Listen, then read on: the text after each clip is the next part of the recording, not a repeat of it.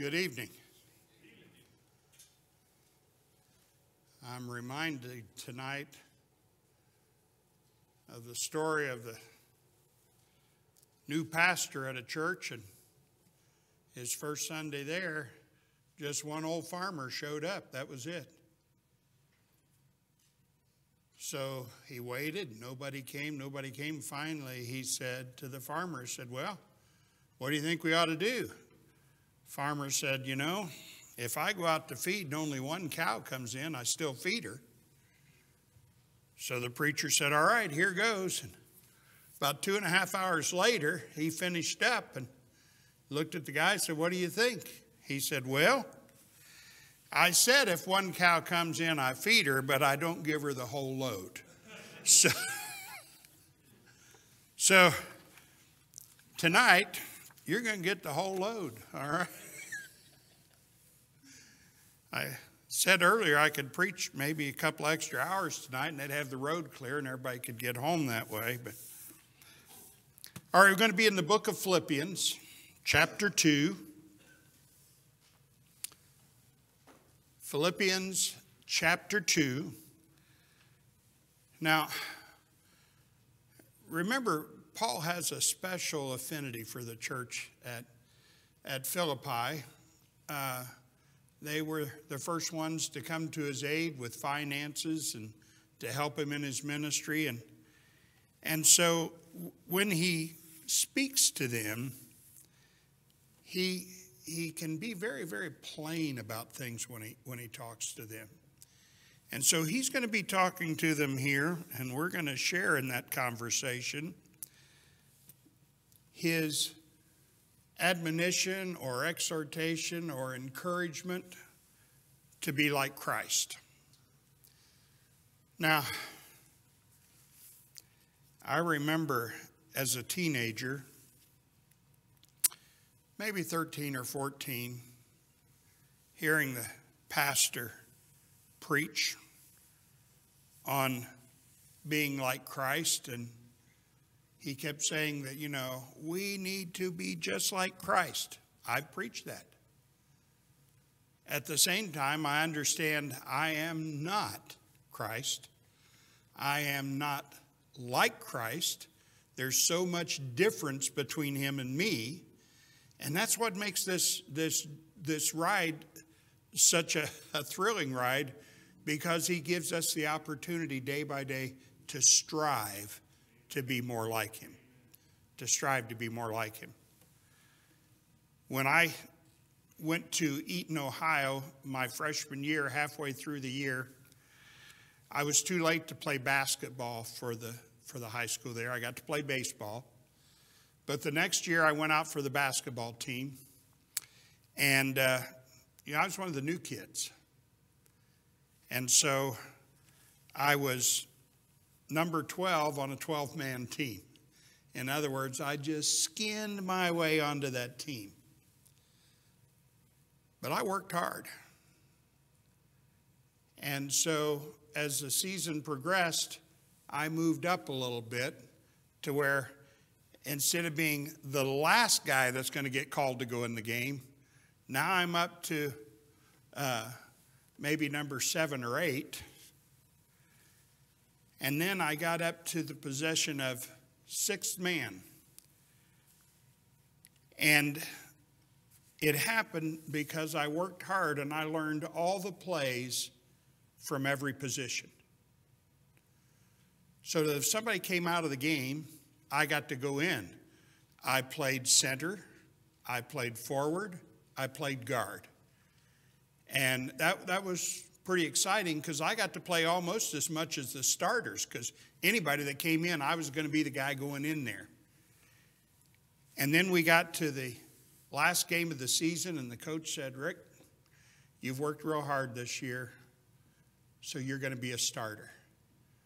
Now, I don't know if any of you played ball before, but when you make it to the starting lineup, you have arrived in sports. And I was so excited about that, because on Saturday night we're playing our final game, and I'm going to start at a guard position. and I broke my finger in practice the night before.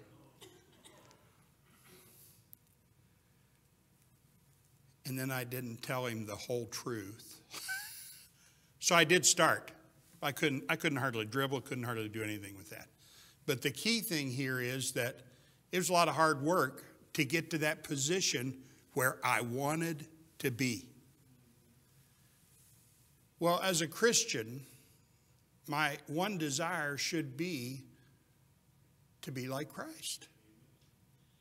That others could see me or see in me the Lord Jesus Christ. Now, I realize that people aren't going to see him in me 100% of the time. It's just not going to happen because I'm still in the flesh. I have not been perfected in the idea that I have arrived. I have reached my destination. I'm going to reach that when I stand in his presence and the old devil and all his temptations is out of the way and I can have the mind of Christ fully and understand all things. That's coming, but it's not there yet. If I could have one prayer that God truly answered, and there are so many that I ask him, but one thing, it would be that I could be a right testimony for the Lord Jesus Christ. Because so many things depend on that. And it's not just things about me. As a matter of fact, while that's a great thing to have that closeness and that close walk, the greatest thing about having that testimony of being like Christ is the impact you can have on those around you. And that's where we need to have our desire. So as Paul is writing, he says to the church there, if there be therefore any consolation in Christ, if any comfort of love, if any fellowship of the Spirit, if any bowels and mercies, fulfill ye my joy, that ye be like-minded, having the same love, being of one accord, of one mind. Let's pray. Lord, we thank you tonight for your love for us and your desire for us. And we ask you, Lord, to just look at us in the midst of our failures and, Lord, lift us and encourage us to keep stepping forward, to keep following your footsteps, to keep striving for that day when we will be like you. Lord, we pray tonight that as we study your word together, you'll open our hearts and our minds to receive it. And then as we receive it, Lord, that we will be encouraged through it to strive for that achievement of being like you. And we ask this in Christ's name. Amen. So he says there, if there be therefore any consolation in Christ. And this morning I was speaking at our church, and I was talking about funerals and the consolation that you just have it in your heart to console people. Now, I've done a lot of funerals over the years, and I've never done one that was easy. I have done some that were very difficult because they were people that I was very close to. But when you have the knowledge that that person is a Christian, that they are in the presence of God. As we're doing the funeral and the old shell's laying there in the casket, or the memorial service where they're already buried or whatever, the knowledge that they are in the presence of God is such a comfort. It's such a consolation to know that we're talking about that person and about our love for them, and we can share with those there that there's no way they'd want to come back. Once they've tasted what it's like to be in the very presence of God. they would never want to come back.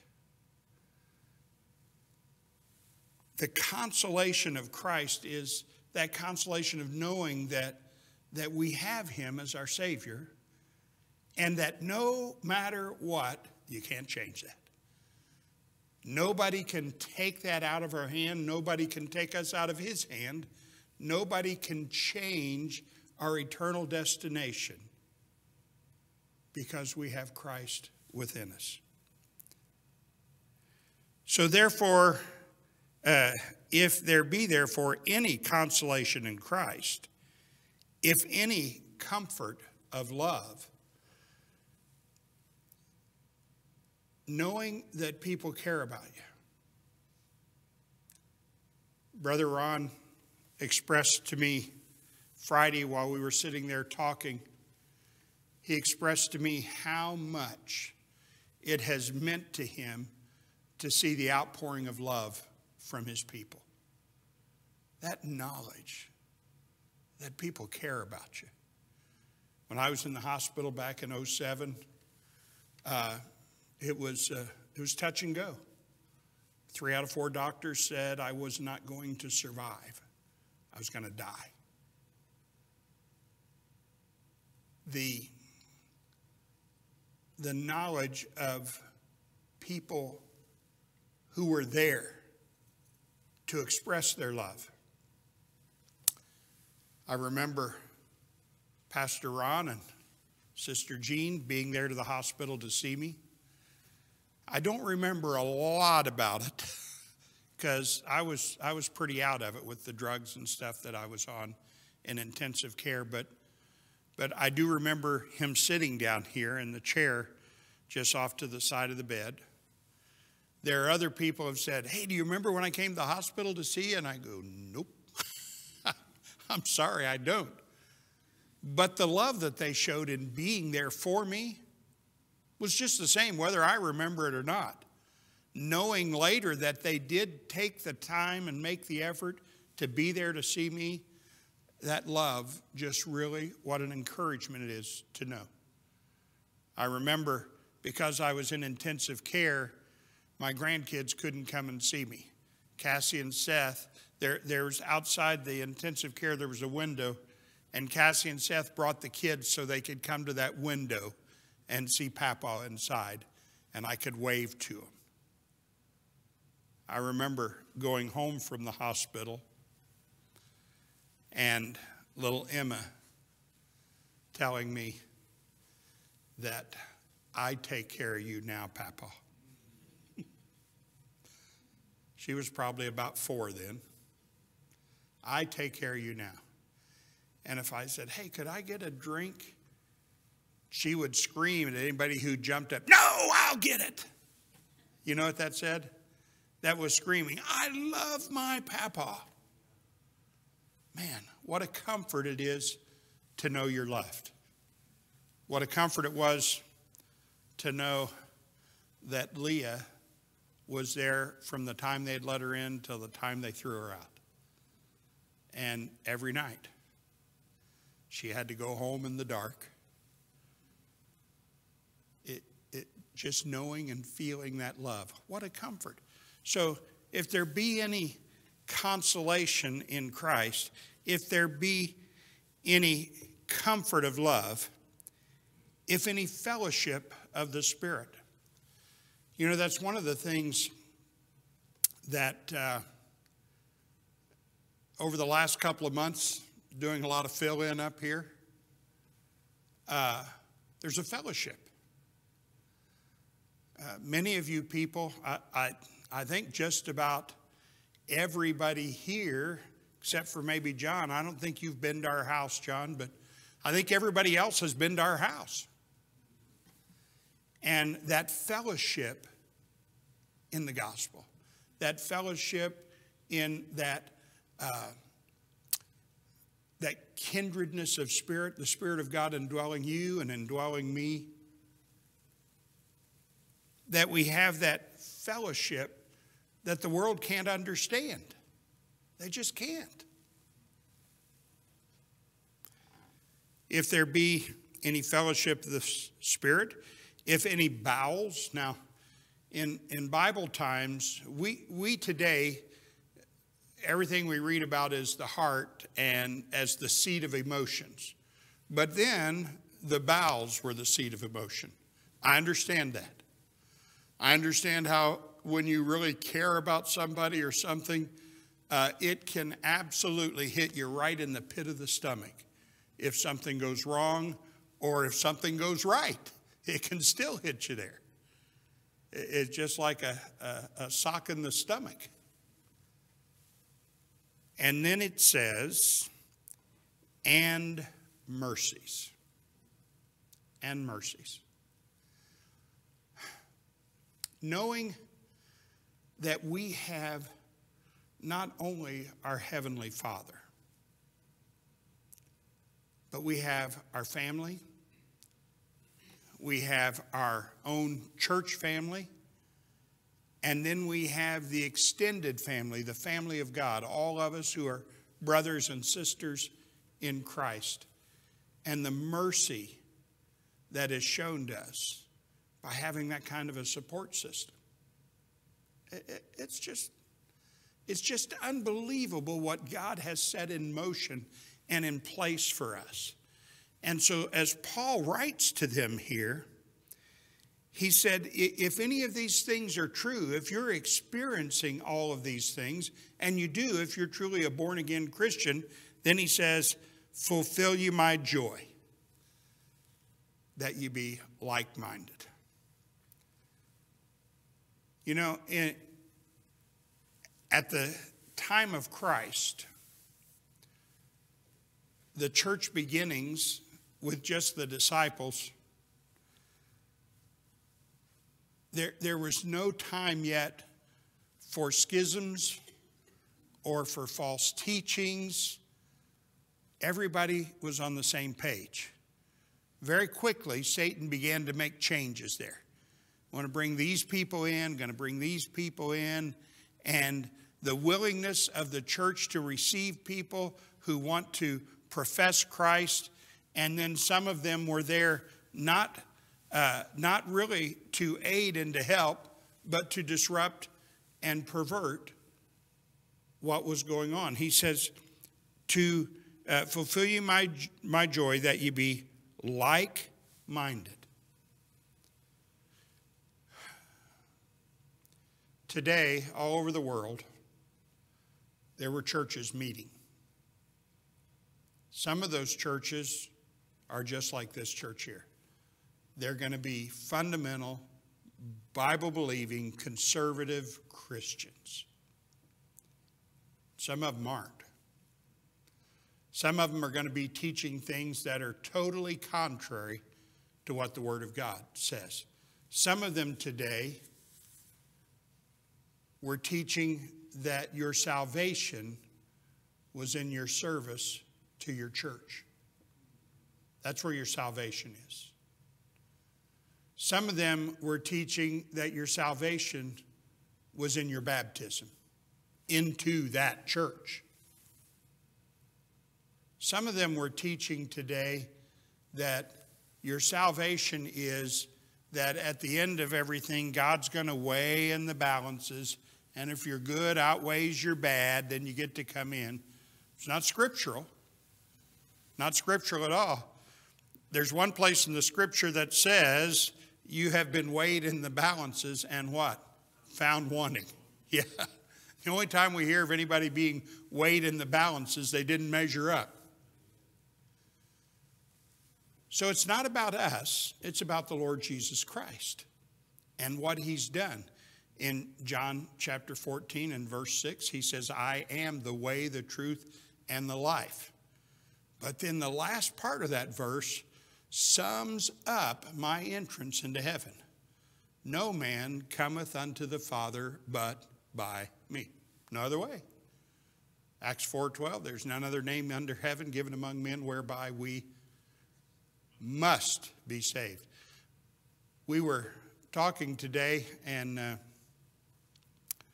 Leah and I, and she was saying, we heard somebody reading from a different translation, and must was might. whereby we might be saved. Not must be saved, but might. Boy, that puts a big change into that verse. So we see a lot of people teaching a lot of different things. Paul says, listen, you want to make me a happy man? Be like-minded. Stay with the truth. He goes on there and says, having the same love. That's the love that God has for us, we have for those around us. It's just amazing. We were with all the grandkids this week and had a great time. And it never ceases to amaze me how you can have so much love in your heart. I saw a bumper sticker once that said, grandkids are God's reward for not killing your kids. So, now see the way you're laughing, some of you are going, yeah, I can remember that. I can remember wanting to pinch their head off, you know. Okay, we're just going to finish this today. But to have that kind of love for them.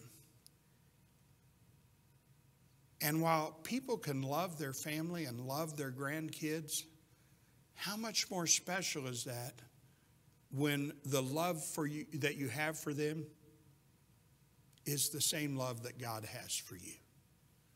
That wants everything to be the very best for them. A love that wants them to come to know Christ as Savior, that they too will be able to spend eternity in His presence. That's the kind of love that Paul is talking about. That you have the same love. Being of one accord.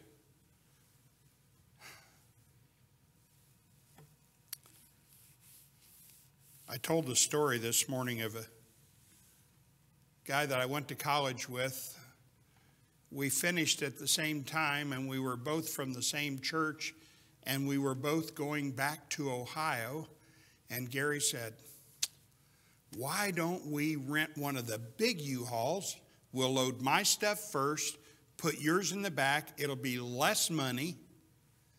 And then we'll stop and unload you, and I'll go on. I said, man, that sounds like a winner. Well, Gary had quite a bit more furniture than he thought he had. So we had to rent a trailer besides that to pull behind my vehicle. But the morning we were leaving Springfield, Missouri, I said to Gary, I said, now look, I've traveled this road a lot. I know the best places to get off. So we have to stay together because we were going to share some of the expense on the truck, you know, on the gas and stuff for that big truck. So I said, we have to stay together.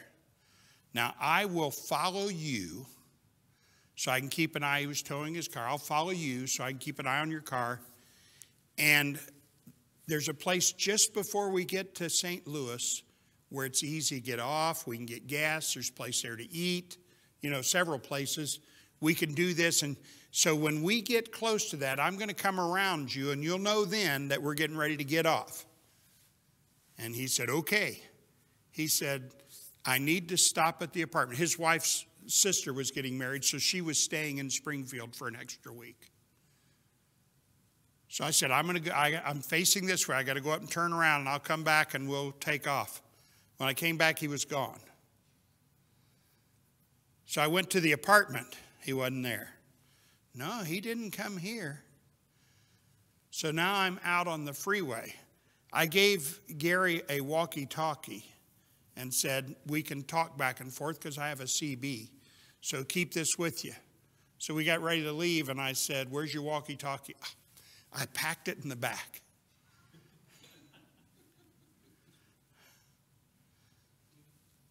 So I'm going up the freeway, and I'm on the CB, and I'm saying, hey, I'm looking for a U-Haul truck pulling a green Chevy.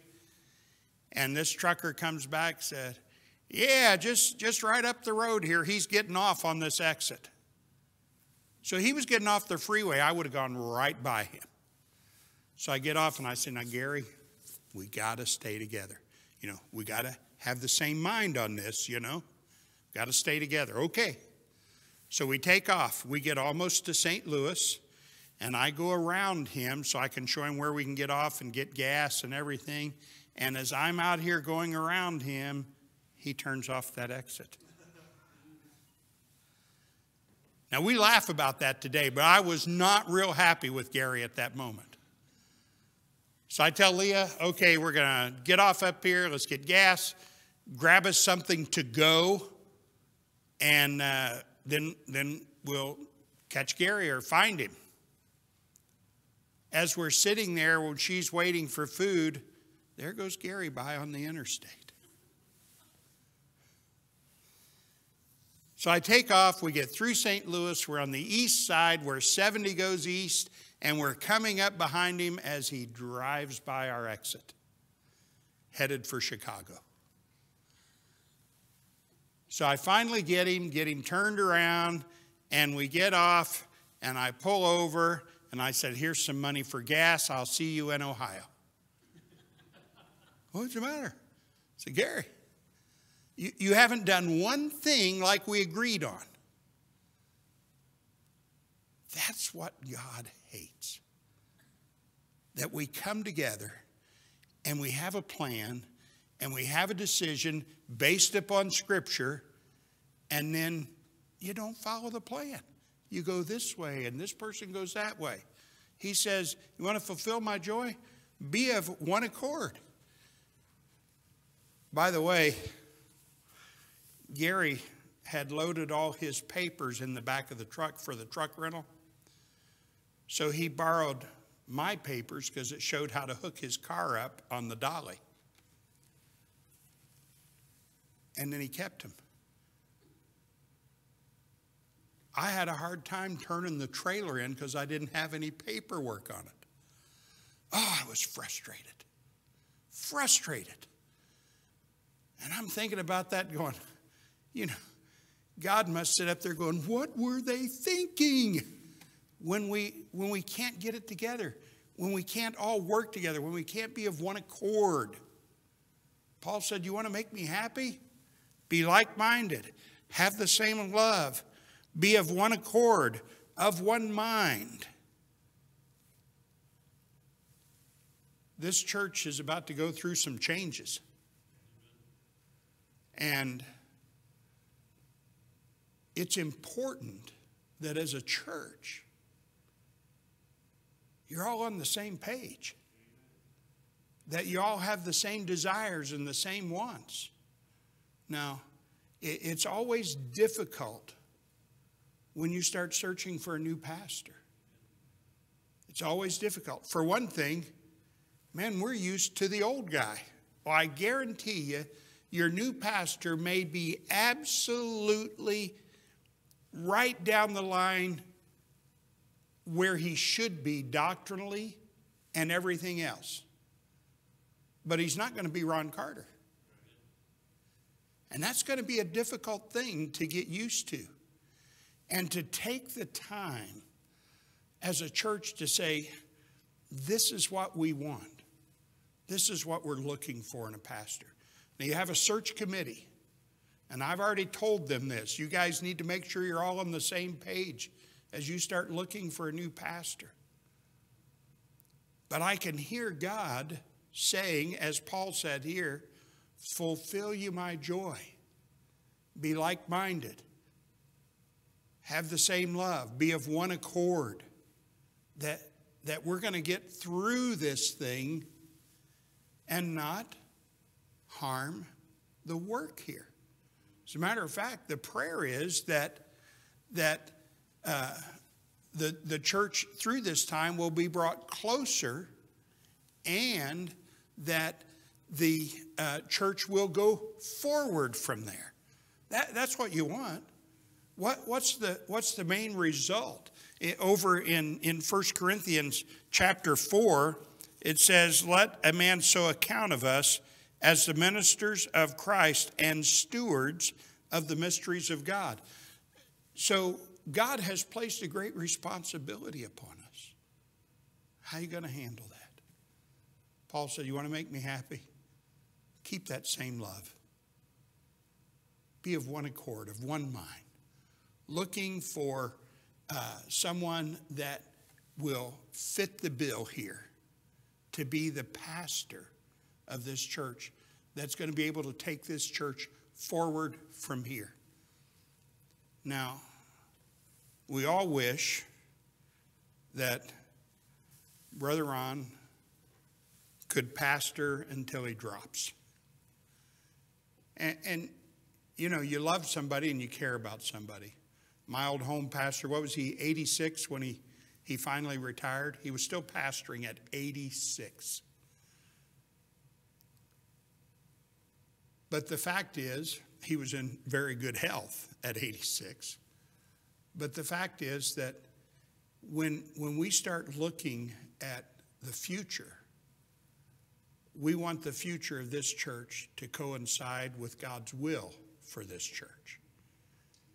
And so we need to be praying for that. If you're not on the search committee, that does not limit you from praying for wisdom for those men to be looking at and selecting candidates that will be in line with what the church is looking for, what the church needs.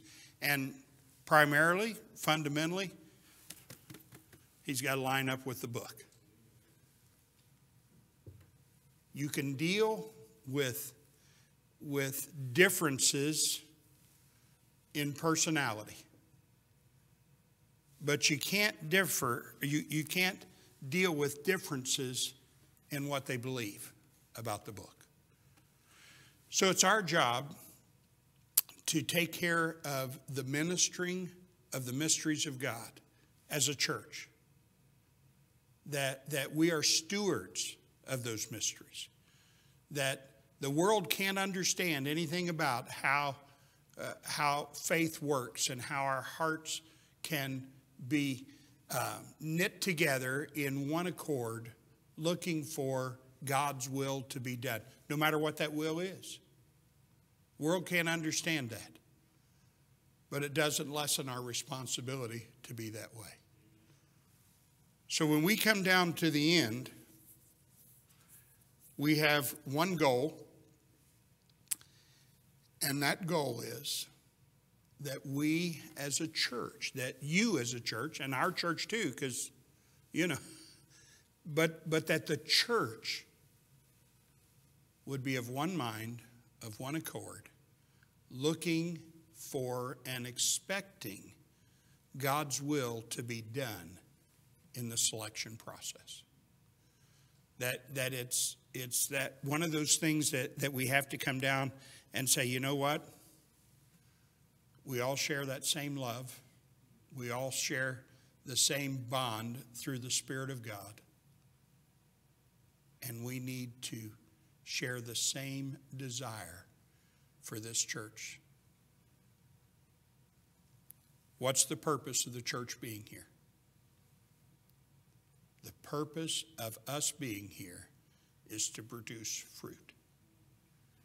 And so, as you're looking toward that future, keep that in mind. It's by your like-mindedness, by your single accord, by your singleness of heart, that others are going to be drawn to Christ through this church. The pastor is the icing on the cake, is the one who can expound it and deliver it and show it to people. But they're going to need to see in this church that there's a unity here, that we're all in this together and we all want the same thing. I hope you don't take this as me lecturing you. I am not. Remember when I said up there about the fellowship of the Spirit? And we have that fellowship between our church and your church, between Brother Ron and our people, between me and his people. We have that fellowship. And so, just as he would want the same thing for our church, to be like-minded of one accord, I have that same desire for this church, to be like-minded of one accord, especially at a critical time like this, because we have the opportunity to show the world what it really means to be a Christian. Let's pray. Father, we thank you tonight for your word. We thank you that through your word, Lord, you instruct us, you encourage us, you uplift us, and sometimes you chastise us. Lord, we pray that we would have open hearts and minds to receive your word and what you have for us. We pray that your Holy Spirit would be in the driver's seat for each and every member of this church during this crucial time. Lord, I pray that you would deliver this church with a pastor that would be ready to take them forward. And Lord, that this church would prosper not monetarily, but in the number of souls that come to know Christ because of this church being here. We pray, Lord, that you would encourage your people. And tonight, Lord, we pray that as we look at our own role, that you would be speaking to our hearts. If there's things that we need to get cleared out of our own lives before we start this process, Lord, help us to make that choice tonight. And we ask this in Christ's name. Amen. Amen. All right, won't you please stand? We're going to sing out of the old book, Have I Done My Best for Jesus?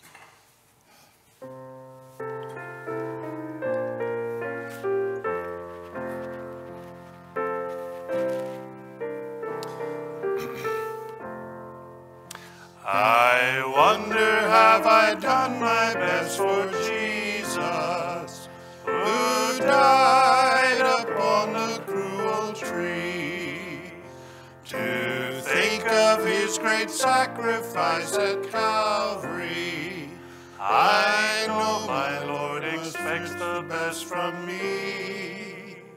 How many are the lost that I have lifted? How many are the chained I've helped to free?